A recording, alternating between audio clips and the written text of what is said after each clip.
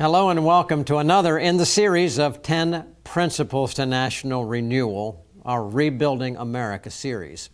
I'm Sam Rohr, and I'm going to be joined in today's part 2 of this Principle 6, The Tendency of Government by Isaac Crockett. He'll be with me in just a moment. But last week we presented the historical precedent of governments becoming tyrannical and how that all government, because they are run by sinful and depraved mankind, will also seek to consolidate power. Now today we'll identify the second tendency of government, and that is to usurp worship from God Himself. From creation, God made mankind in His image and gave him the ability to know and worship Him.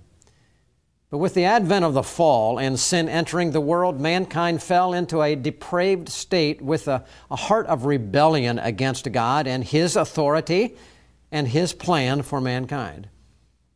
William Penn viewed the role of government under God, the need for just law to support the intents of God, and as he said, for mankind to act in positions of government, having once repented of their sins and accepted Jesus Christ by faith. These things had happened, he said, or you could not have freedom. Now, his understanding caused him to say this, in part. This is something that William Penn said. He said, government seems to me to be a part of religion itself, a sacred in its institution and its end. For if government does not directly remove the cause, referring to evil, the cause of evil, sin, it crushes the effects of evil and is, as such, although a lower, yet, he said, an emanation of the same divine power, meaning it's given of God, God who is both author and object of pure religion.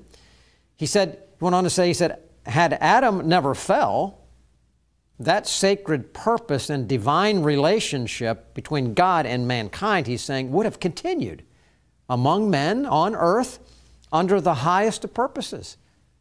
They may arrive at, by the coming, he said, at the blessed second Adam, the Lord from heaven. You know, like every aspect of man's thinking and actions, including government and governmental policy, nothing happens by accident. From the beginning, as we've cited many times during this series, God laid out a plan. He promises blessings if obedience is observed, and He promises the most severe of cursings and judgment if He is rejected and His commandments are spurned. And I cite again a key passage we've cited before, Deuteronomy chapter 28, 1 and 2, and then verse 15. Listen to this. God says there, "If you hearken diligently to the voice of the Lord thy God, to observe and do all His commandments, which I command you this day, then I will set you high above all nations of the earth. And all these blessings shall come upon you and literally overtake you. But it shall come to pass, if you will not hearken unto the voice of the Lord your God, to observe His commandments and His statutes, which I command thee this day, that all these curses shall come upon you, and they will overtake you." So despite this promise and warning from God, without a redeemed heart, mankind in government will always tend to walk the pathway to rebellion and bondage. Isaac, last program I started by asking you to give a quote from somebody in history past that our founders referred to that have truths that apply to the day. But for this purpose today, I've been demonstrating that this concept of government tends to consolidate power and to literally, as we're talking in this program, ultimately to try to usurp the proper worship of God. Give us some examples. I think one of my favorite places to go to see the bad example versus the good example is the book of Daniel.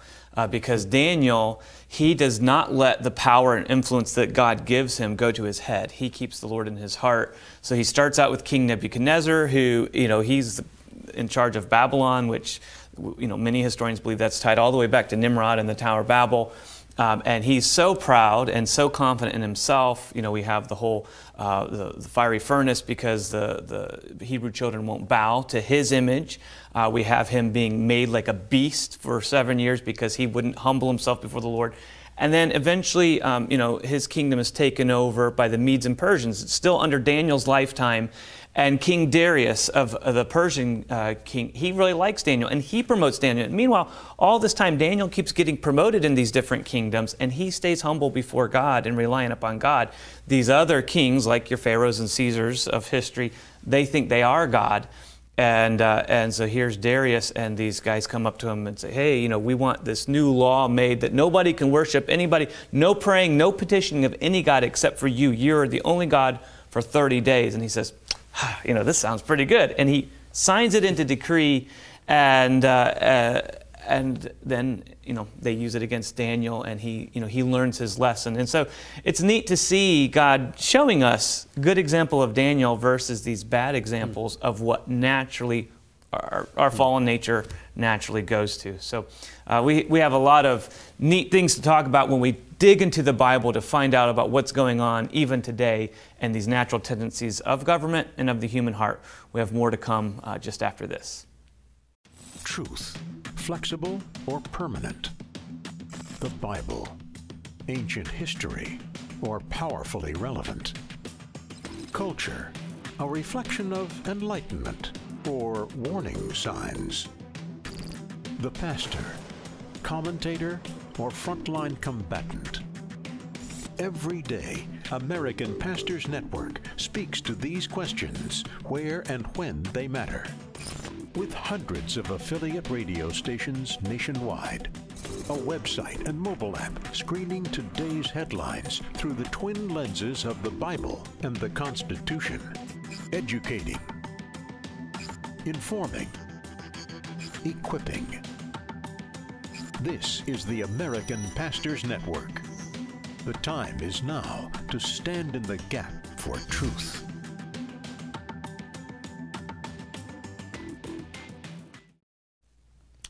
Well, welcome back. And I want to go back to Isaac here. Isaac, you just, in that first segment, I asked you to give an example of governments, and you went to the Babylonians, you went to Nebuchadnezzar, and we know the story of Nebuchadnezzar and Darius. You could have gone much further, because even going up to the Roman times, the Caesars said, yeah, we're God. And that was part of the issue the Christians of old got in conflict with that.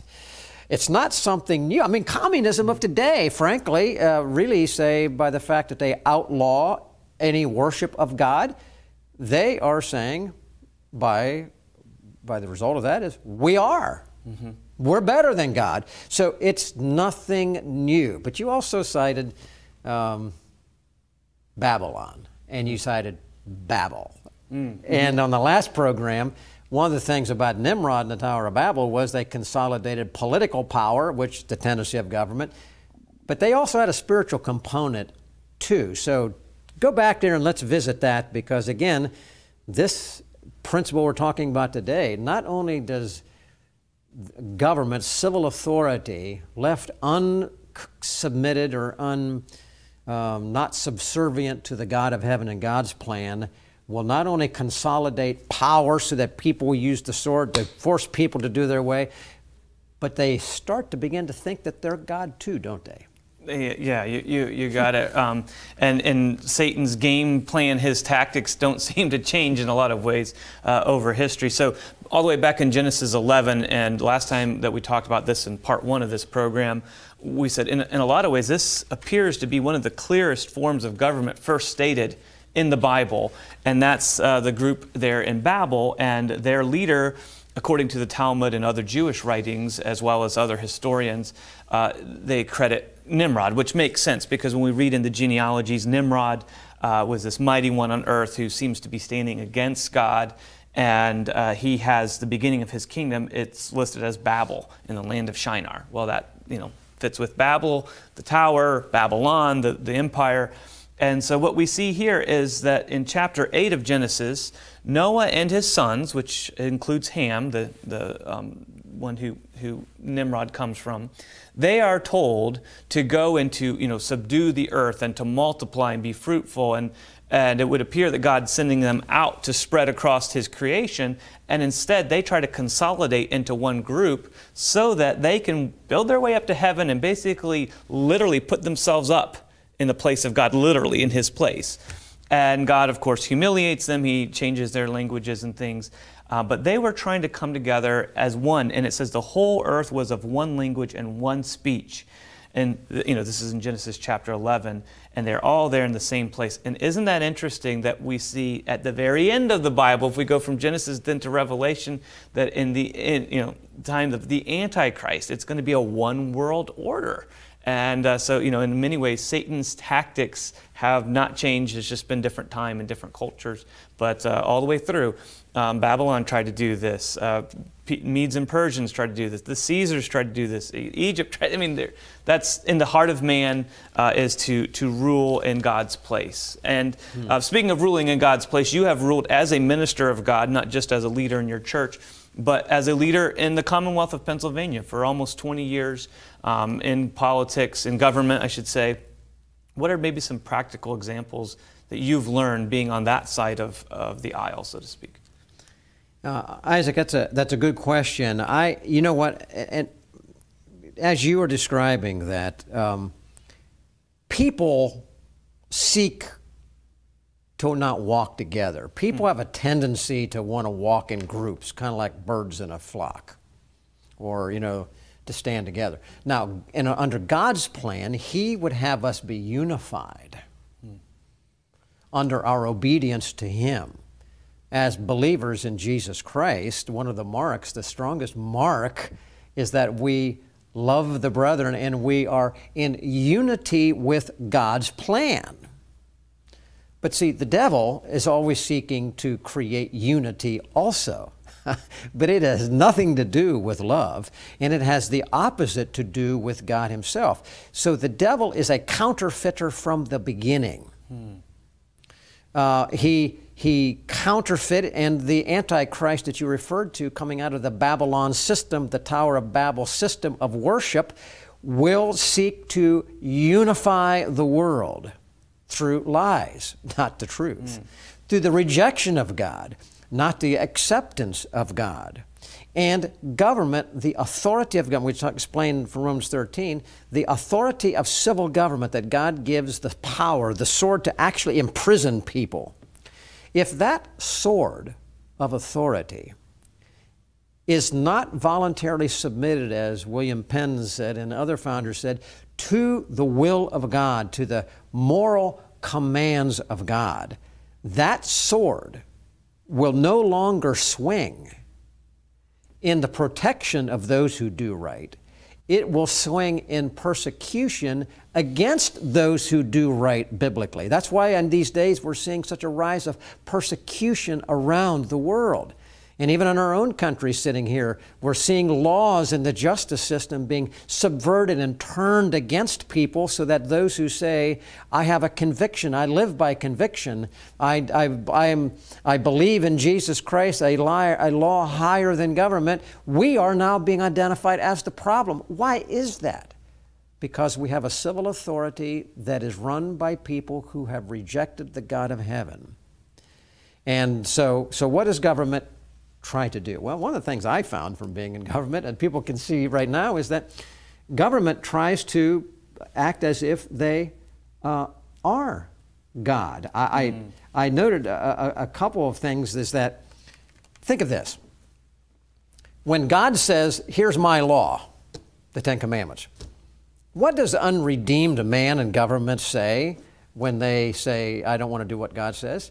Well, I go back to the 1960s when our Supreme Court, the supreme law of the land, said, we don't want our children in schools praying to God. We're going to make it illegal. We don't want the Ten Commandments, which, if we don't submit ourselves to that, we're going to be ruled by tyrants, which is what Penn said, and he's correct. Our Supreme Court, our highest civil authorities of the land, said no more Ten Commandments on the walls of our schools. And then we go to 1973, Isaac, and the courts and governments and state legislatures across the country say, life is not sacred in the womb. It's okay to kill them. That sounds like Babylon. That sounds like Baal worship of the old days. We kill our babies. But is that not an act of saying, God, we're God. We make the rules. You don't make the rules about morality and life and what's right and wrong. No, we make it. That's an example. Another example in a practical sense is that when government learns how the people in government learn that they can actually take money from the people through taxes. And again, our founders in history told us, once people learn to vote themselves largesse from the public treasury, that republic is nigh on dead. Well, look what we have. We're trillions of dollars in debt as a nation, and debt will take down this nation. Well, who hands out that money? Who takes that money? By theft. Those in office. Why do they think they can? Because they think they're God. They don't say that this money belongs to the people. They say it's them. And then what do? They turn around and they hand it out as if they are God. And when people take it, they stand up and take the credit. Rather than deferring to the God of heaven as a minister of God, which is what in Romans 13 says, a minister of God will defer glory to the God of heaven. They seek the glory of God, and they take the glory of God, and they usurp it. So that would be one, it's just so clear, Isaac. Well, these are good practical applications, unfortunately, even from your own experience. What are some biblical, maybe the opposite of this? How could we, even in this setting, turn to the Bible and see, an explanation of how government should work? Well, I'm going to say governments, when we do what the Bible says, God says, as I read from Deuteronomy at the beginning of this program today, He said, you keep my commandments, you fear God and you keep my commandments, my blessings will become so prominent you can't handle them, like drinking out of a fire hose. But if you turn away, then you are going to develop my judgment. And I'm just going to take past, I can't build it out here right now, but ladies and gentlemen, I would encourage you to do this. Open up your Bibles and go to Ezekiel chapter 22. Begin in verse 25 and go to the end of the chapter. It says in verse 25, I'm just going to give you highlights.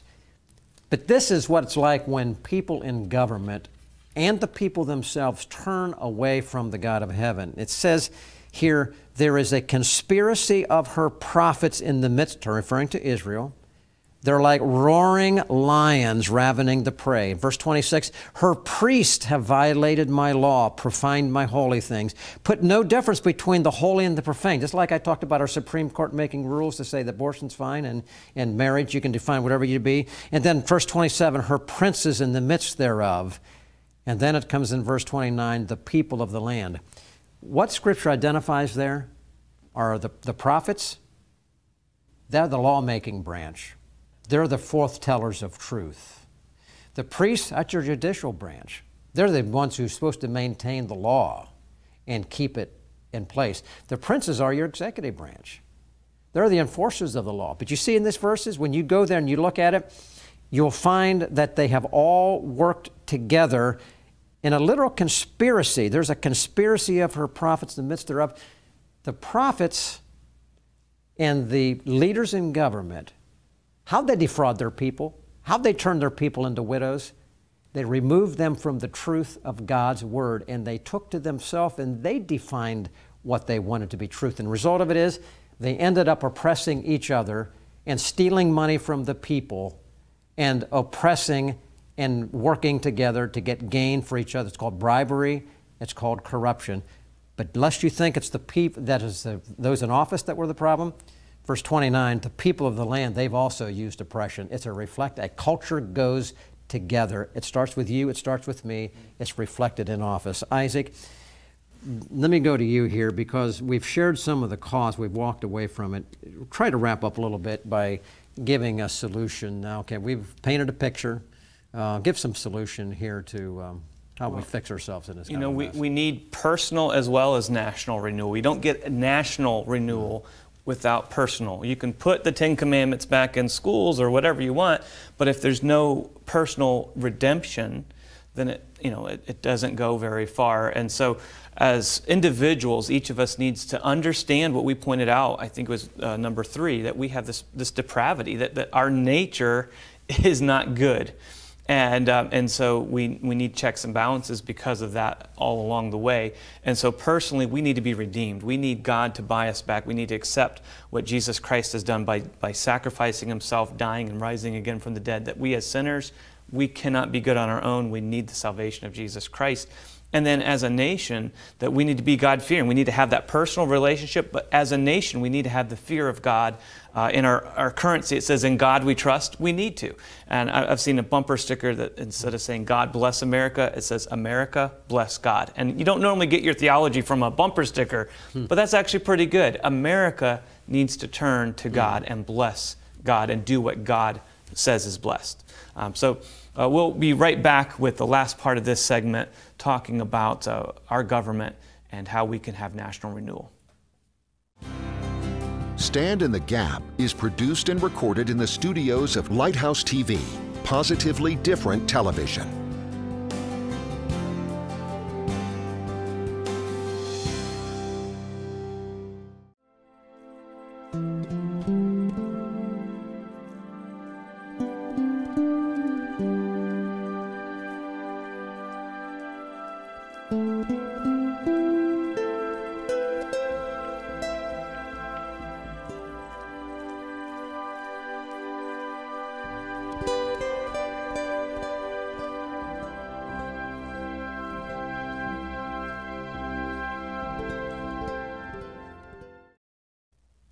So Sam, as we come to the last part now, part 2 of the 6th principle, can you maybe tie this in with the previous 5 and just kind of fit this in with this overall, the 10 principles to national renewal that we're covering? Isaac, I can. Again, we're talking today about, this is, in essence, these 10 principles are God's plan for a blessed nations. We're talking about those things that very serious people at the beginning of our country who came here, the Puritans, the Pilgrims, William Penn, who came after, the signers of the Declaration of Independence, they came and they said, we don't like the history of the world living under tyrants.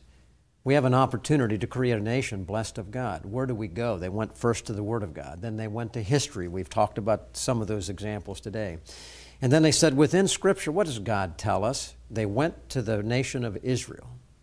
And they said, what did God tell Israel? Because what God put in the Old Testament is for our example. And they pulled out of those effectively 10 principles, beginning with integrity, beginning with understanding the knowledge and the nature of the character of God, perfect, judge, creator, and then that the nature of man. He's a sinner. Man doesn't naturally do what's right. We do what is, we err right from our birth because we are born into sin. But thank the Lord there is redemption through Jesus Christ. That's the biblical worldview. That's a part of the whole story. But then all the way through because of the nature of man, God said, well, to work out my plan of redemption, Jesus Christ through the nation of Israel, that's the reason for the authority structure, the individual and family and civil. And God works through nations. The Bible says that. Why? So that God's plan of redemption has worked its way through. So you have the reason for government. That was another principle. And the reason for law and what constitutes good law versus bad law. And then into what we're talking about today. You get government in place and you have law. Well, if you don't have good people in place, and even if you do, natural tendency of man is to say, hey, I like this power, I want more. And then they say, no, I like this power so much, I think I'm going to be God. They said you have to, and that works us to the next, actually the next principle for next week we'll get into that our founders identified was that knowing all these things, even though you have someone in government who goes in with the best intentions, and they say, really, I want to be a servant of the people. Yeah, I really want to do what's right. They will be, as Penn said, they will corrupt themselves because they are corrupted in their heart. And that's the next principle, number 7 we'll talk about, is you have to put safeguards in place. And you used it, checks and balances. So ladies and gentlemen, next week, Join us again, because that'll be the next step. Because even though you know what to do, the Bible puts checks and balances in place. Ever wonder why we have 3 branches of government? That's just, I'll give you one clue. It's there because God established it, but it's a check and balance, safeguards in the system. God's plan is beautiful. When we do what He says, He blesses, as Deuteronomy says, I'll pour out so many blessings that will overtake you. You disobey what I do, my cursings will overtake you. We want blessings in our nation again, we return to God. The sooner we do, the better. Thanks for watching us today. Pray for us. We'll see you next week.